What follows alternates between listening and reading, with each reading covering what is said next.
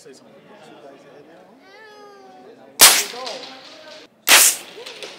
The F1 in Schools is a competition where students are designing a 1/20th scale Formula One racing car using a software, 3D modeling software like SolidWorks, design that car, run it through computational fluid dynamics, cut the car on a CNC router on a piece of balsa wood, aerodynamics that in a wind tunnel, paint it, decal it, graphic it. They become a Formula One racing team with all aspects.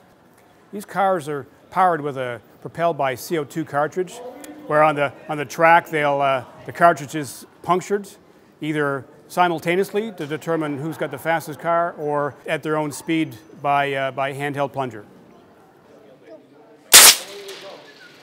That is the exact same. Tie.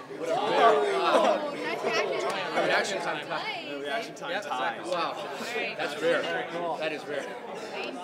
Lane 2, 1.26.